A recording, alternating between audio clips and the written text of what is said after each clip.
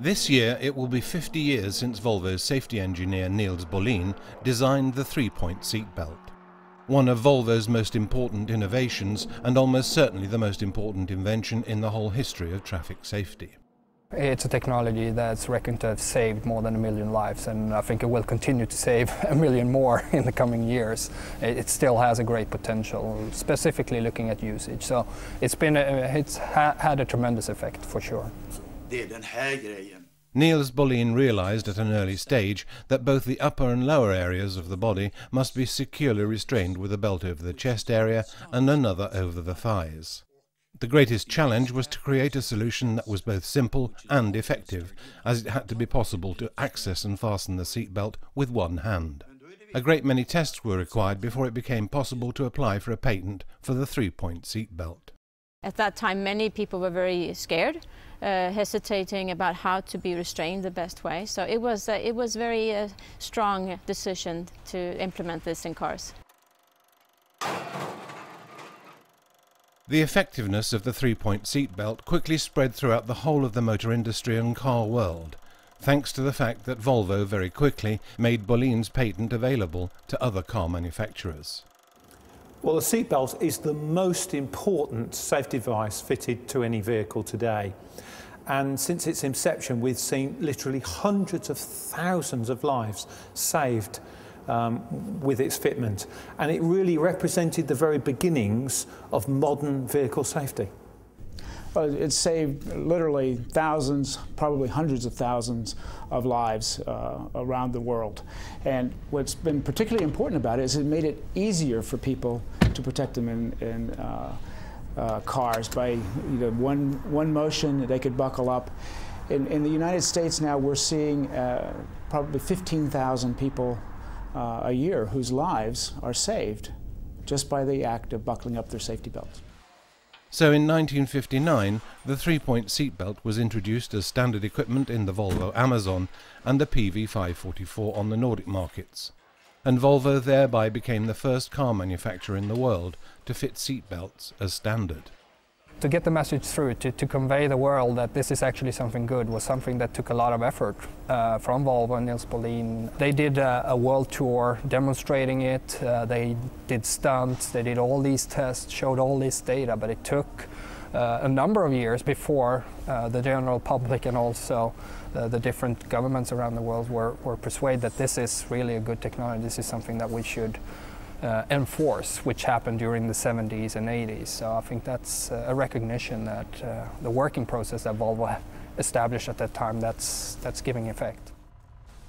Bohlin's invention was deemed to be so important that the German Patents Office declared it to be one of the 8 patents that have had the greatest importance to mankind over a 100-year period from 1885 to 1985. There are few people who have saved so many lives as Niels Bohlin, and today's traffic researchers absolutely agree. 25 years ago, the UK started mandatory belt laws whereby you had to use a seatbelt. It was required by the law.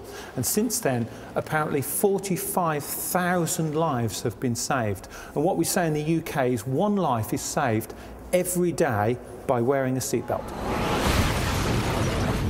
In 2009, the seatbelt is still the most effective protection in a traffic accident. Both cars and seatbelts are of course considerably better today, and here at Volvo's safety division they are continually working to further develop Niels Bohlin's exceptional invention. The next generation of safety belt will be improved safety belts. It will be the same principle, where you load the occupant in the most strong parts of the body. It will be more adapted to the size of the occupant and crash severity, and more user-friendly. Well, the use can be improved. We still have a substantial portion of people in the U.S.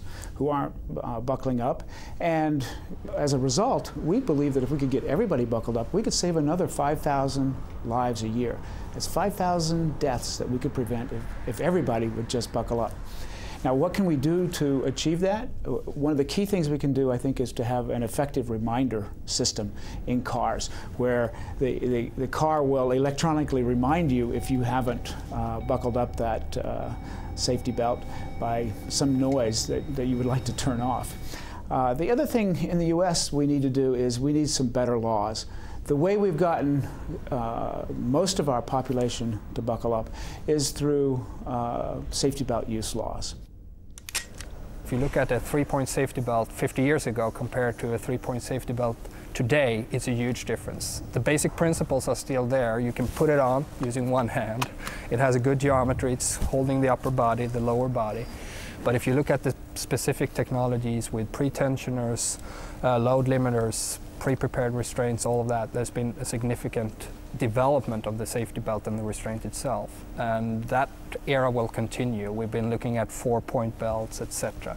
But whatever we will do, we'll still have those basic principles that were established by Niels Bohlin in 58, 59.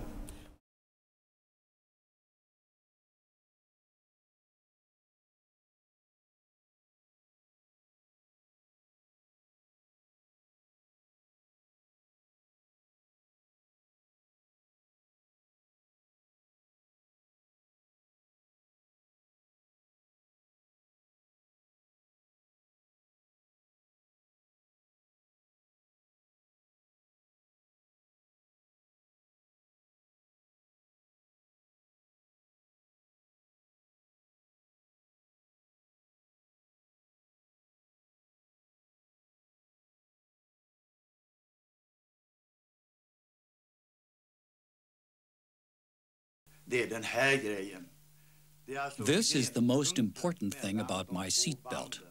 The point where the two straps separate.